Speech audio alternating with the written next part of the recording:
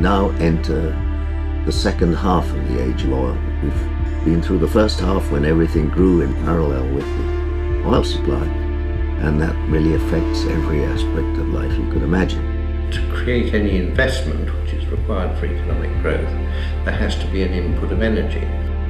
Over the past few years, energy prices have soared and only came crashing down with the rest of our economy.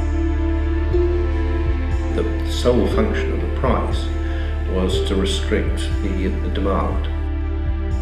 The peak of oil production means the end of economic growth and the growth of our civilization.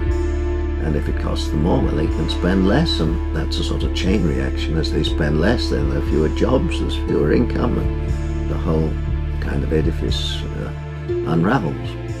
The banks simply found that there was no home big enough to put this money.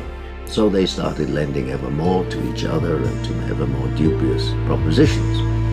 If we are reaching a limit to our growth, then we're about to enter a natural regression.